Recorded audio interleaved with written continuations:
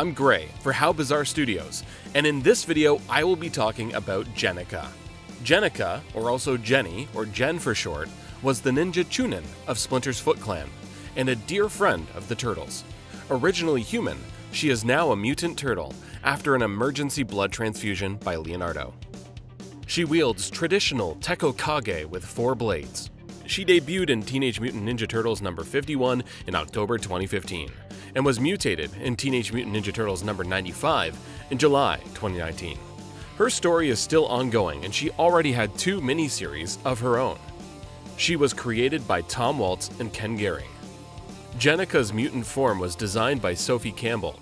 Her bandana is yellow, similar to Campbell's fan character Artemisia, but the color was requested by Tom Waltz to match her hair color, and the color synchronicity was purely incidental.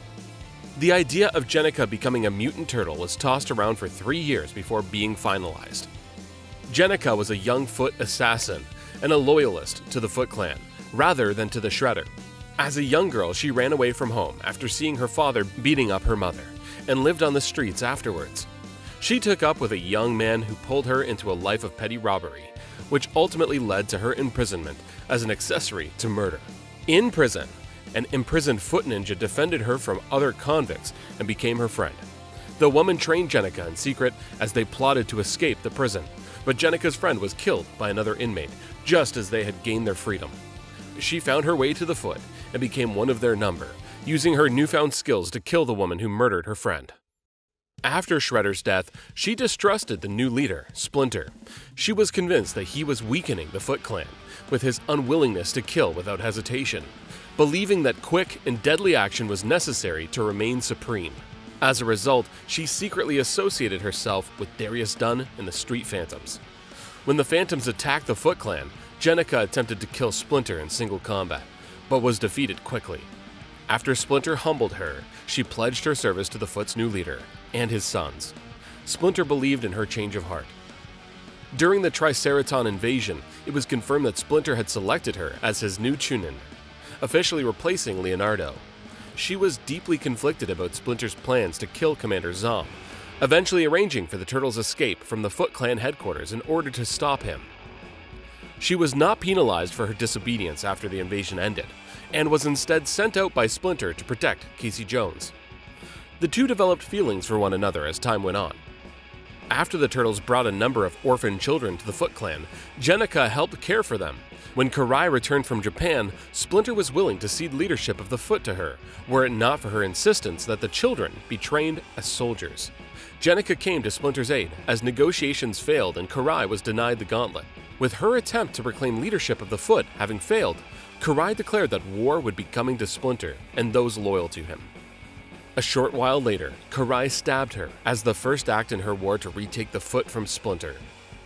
In a desperate attempt to save her life, the clan Amato and their allies tried to use the ooze to heal her, as it was done for April's father before. However, that vial was lost in a firefight. With time running out, Donatello had Leonardo transfer his blood to her to aid her recovery. This saved her life, but also mutated her into a turtle.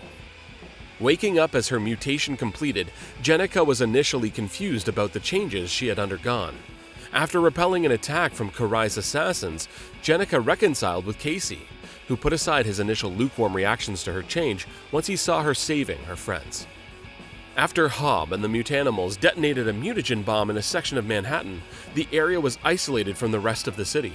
The new mutant population of this mutant town strived to survive with the little rations the city sent to them. Jennika and the Turtles decided to open a dojo for the Splinter Clan, teaching mutants and creating a community to help them cope with their changes, as well as helping themselves find a new purpose after Splinter's death. In the time-traveling Lita's timeline, Jennika becomes a crime lord after a Pyrrhic victory against Karai's clan. Jennika has a tough girl persona, but is really sweet and caring. Like Raphael, she has a lot of anger issues, but is better at controlling her temper than he is, and has better manners. She is also a big fan of heavy metal music. She has accepted her mutation, as she always felt different, and this is just a more physical representation of that. That is all for this video. Don't forget to like this video, leave a comment, and share with other turtle fans.